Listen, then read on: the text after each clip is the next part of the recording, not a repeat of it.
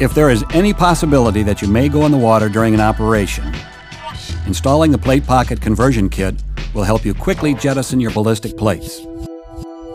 The kit consists of 4 2-inch by 4-inch hook and loop tabs. To install, open the plate pocket, exposing the 2-inch Velcro strip along the bottom of the pocket flap with a snap in the middle.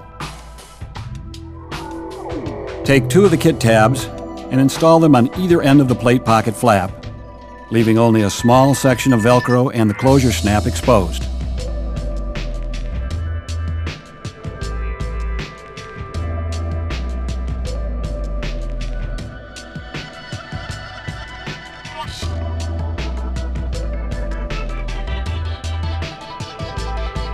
Close the pouch flap, making sure that the plate ejection strap is clear and that the snap is firmly secure. After you've done this, repeat the process on the other plate pocket. As you can see, this makes extracting the plate much faster and easier.